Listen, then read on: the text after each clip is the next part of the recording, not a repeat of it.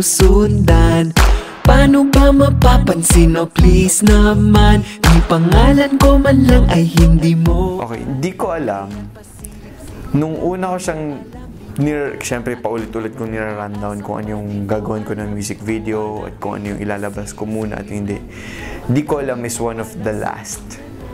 Actually, parang second to the last siya after ng pagkatapos ng Tarapagpawisan. Di ko alam yung parang, okay, nakaplano ako na hindi ko siya gagawin ng music video, nakaplano ako na siya yung least na ipe-perform ko sa isang performance. But it turned out, syempre, nung nag-deliberation na yung Star Music sa lahat ng songs, this is what they want. So, paulit-ulit ko siyang pinakinggan, pinauulit ko siya. And then, sabi ko, okay, you have to listen pala talaga. Kahit sinasabi kong 10 years na ako sa business, kahit minsan alam ko na yung ginagawa ko, you really have to listen to the people that are longer than you sa business kasi they know better. It's not that I know better sometimes, but you know in your heart kung ano yung gusto mo lang gawin. But in this part, nakinig ako sa kanila and it turned out it's very catchy, it's very easy to sing, and it's very easy to perform. And yun nga yung kagandahan dito kasi nung nilabas ko siya, parang natututunan mo siyang mahalin. And yun yung kagandahan dun sa Di Ko Alam kasi it's a song for everyone, di ba?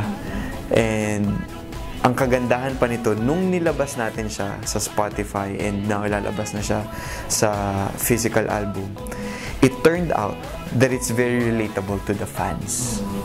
It's a song for the fans specifically. Why? Kasi sinasabi nung kanta na, hindi ko alam kung makikita pa kita. Hindi ko alam kung makakasama kita. Hindi ko nga alam kung alam mo yung pangalan ko eh. Hindi ko alam kung paano kita makikita ulit or makakasama ulit. But every time I do, kinikilig ako. And matutulog na lang ako. Ikaw pa rin yung nasa isip ko. 'Di ba? And sana makita kita ulit. And yun yung after seeing all the tweets and comments sa Instagram, sabi ko, oo nga no. Ito pala yung pakiramdam nung fan. Of course, I'm a fan also. And nung nakilala ko si Ellen DeGeneres, sabi ko syempre, how I wish pwede ko siya ulit makita and how I wish pwede ko ulit siya makausap. And it's the same thing. Bakit ba parati nagsiset visit yung mga fans? Bakit ba nakikigulo yung mga fans kahit araw-araw na nila ako nakikita sa mga mall shows? Bakit ba bili sila ng paulit-ulit ng album, ng magazine, ng cover?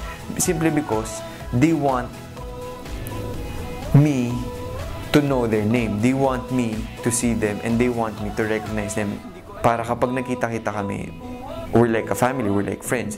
And yun yung sinasabi ng di ko alam. Hindi ko alam eh. Paano ba kita makakasama? And yun yung dilemma ng mga fans parate na how I wish we could be together every day and we can be with each other. And I'm so happy that naintindihan nila kung ano yung sinasabi ng buong album ko na I want it to be relatable. Nag-meeting na kami about sa Di Ko Alam. It turned out that we wanted to be like a dance craze.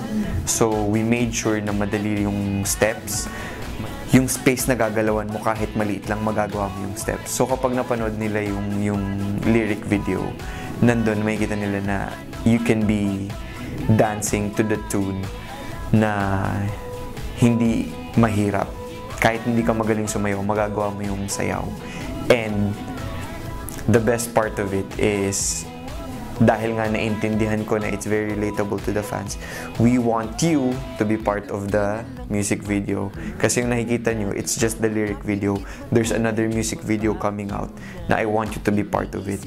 So I want you, if you have your own flavors on how you do the dance steps, just pass it to us. We'll let you know kung paano very, very soon.